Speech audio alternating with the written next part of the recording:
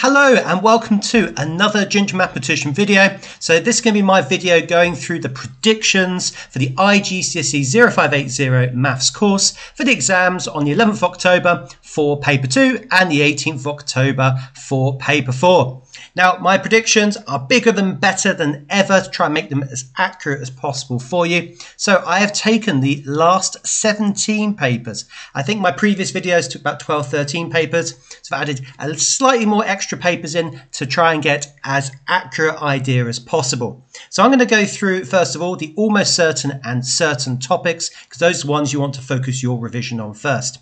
And you can see here speed, distance, time comes in at a whopping 94%. Now this can vary in terms of the style of question. You'll see the one down here. Well, they'll give you a speed time graph, they could give you a distance time graph, or they could get you to just use the basic formula triangle, the basic formula of speed equals distance over time. So this can come in a few different ways, but as you can see, these could be easy marks in the bag for you. On to our next one, which is sequences. Comes up a lot on paper 2 compared to paper 4, and we'll see that a bit later on at a 94%. And they're generally quite standard questions. So find the next term in the sequence, find the nth term of the sequence. You do have to be familiar with working with geometric sequences as well. So just be careful, they can be a bit more complicated, or even quadratics as well. But at 94%, you should be revising this for paper 2. Statistics, 82%, which is pretty high considering it comes up mostly on paper 4. But these questions tend to be very, very standard. Stem and leaf has been quite popular over the last few years. I put that into the statistics category, but just be aware they do like testing on stem and leaf, and they've continued to do so as well. But here's a sample question for you where you need to work out the median of a set of numbers and then discuss why the median could be more appropriate than, say, for example, the mean. On to similarity, which I was quite surprised when I did the research on this, at a whopping 76%. So 3/4 of the time a similarity question arises. And you get volume of 3D shape questions as well, but similarity on its own comes in at this percentage. Here's an example question for you. This is a very standard question where they give you two shapes that are similar in some way, and you have to work out either lengths and areas. So I included this question as a very standard one to be aware of. Variation and proportion at 82%, again it's very, very high, tends to come at the end of a paper and can be more complicated than you think on first sight. For example, this question 23 I found here, y is inversely proportional to the root of x, and then you've got a proportionality between x and another variable. So this is the way they can make the question slightly harder. This has always been popular and it's stayed popular for the June 2023 exams. And percentage calculations, which comes up a ton on paper 2 and paper 4, here at 76%. Generally on the paper 2 though, they're generally very standard questions. So work out percentage of this, find the original percentage of this, find a percentage change. Very klipp und klar, as we say in German, very clear questions to solve. And onto the certain category, so above that 100%, and probability, again, it comes up a lot on paper 2 and paper 4. This is no exception. This was the very last question on a paper 2 here. And notice they can vary these kind of questions. It could be an easy question towards the start, or it could be a really difficult question towards the end. Probability really does go across the spectrum of difficulty. And you can see this question here starts off easy, but as you go into B and C, it gets much harder. Indices, again, much more of a paper 2 topic, and it comes in 100% exactly here. So you can see they'll get you to simplify with brackets. Sometimes they'll give you a question very straightforward like this and then work out the missing letter. Or they could even get you to solve some exponential equations. So you have 2 to the power of minus y is equal to 1 over 8, this kind of thing. So this can vary. It can be on the easier side and also on the harder side as well. And fraction skills, hopefully you expected me to say this because this bold text I'm sure you're used to from practicing from past papers. This will get you just to add, subtract, divide, multiply fractions in some way. Again, very standard, comes up pretty much every year. The alternative question is they might get you to do something like this, where they get you 0.27 recurring, which is the same as 0.27777, and get you to write this as a fraction. That's also fairly common as well. And if you want more information on the paper 2, I've summarised it here for you as well. So we've just gone through the almost certain and certain categories, but notice things like angle calculations come up 58% of the time here. If we look at functions, which is more of a paper 4-ish topic, at 52.9% here. If you have circle theorems, again, we haven't mentioned that today, it's at 58.8%. So do be aware, once you're happy with those almost certain and certain topics, then make sure you focus on the often topics afterwards. Okay, let's now look at paper 4. So this is for the 18th of October. First of all is probability. We're back in with probability again at a whopping 94%. I'm going to talk about this in a bit more detail at the end of the video. I've started seeing some patterns, particularly on the paper 4, that you need to be aware of for the higher grades. So you can see here it could be a standalone question or combined with another topic. Volume, surface area, 3D shapes. A bit surprising it didn't come up in the paper 2 almost certain category, but certainly is here for paper 4. And if the question does come up, it's going to be a big question. This is a question 5 I found. And again, the entire question is just focused on your understanding of volume, surface area and capacity as well. Quadratics, again, this inserts itself into lots of different style questions at 88%.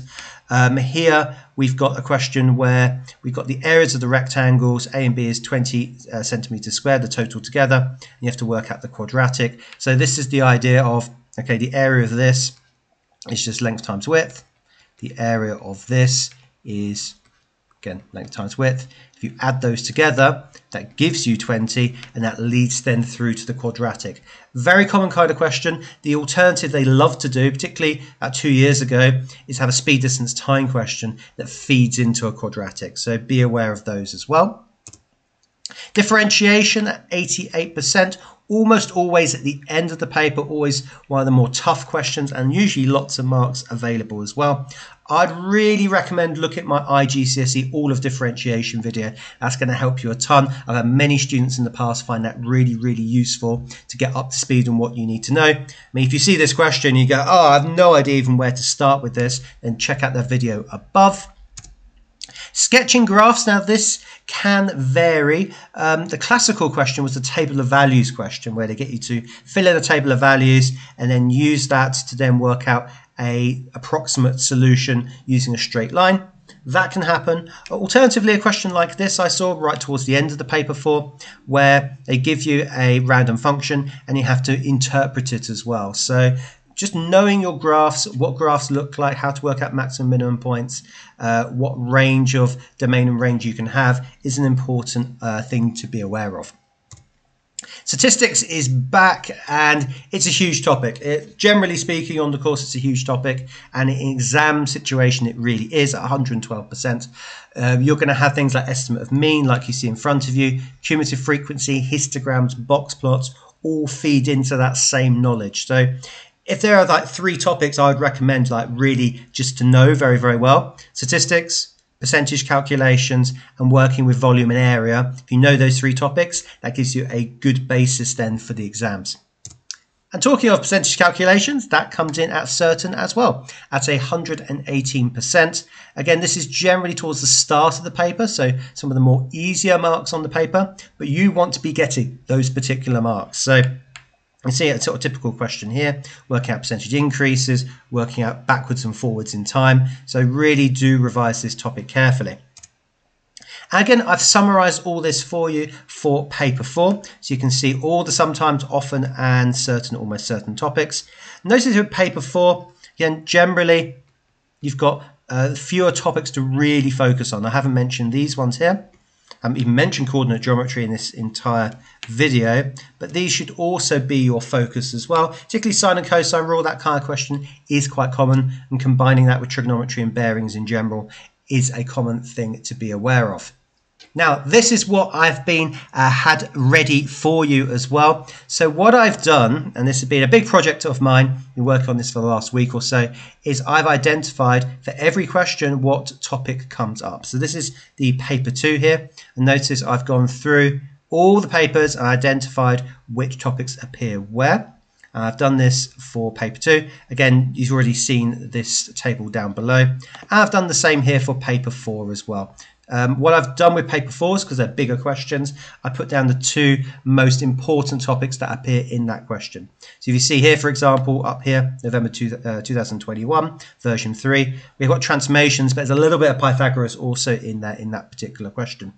The reason I bring this up, and if you want this document, by the way, and do check it out in the description below, is some of the patterns that you start to see going through this information. So one thing I wanted to point out here is if we look at statistics, notice, I'll put this in bold here, statistics and probability, and you can check this out at your leisure, go together quite often. So when you're revising statistics, think about how they can integrate probability into that style of question.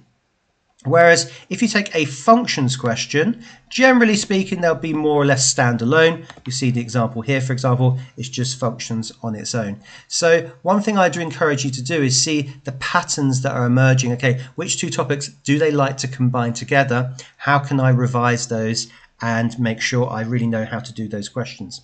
My second point, I want to go back to paper 2. We talked about variation proportion being a almost certain topic. What I didn't talk about here is where it appears generally in the paper. So if I scroll across here, we've got variation proportion. That's question 21 here. If we look at variation proportion questions going across the past papers, you're going to see a pattern here. This is question 19, also one of the harder questions. Question 25. Poor people on the version 1 of June 2022. Variation proportion. Question 24. Trig equations also works in that way. Question 23 here. Question 22.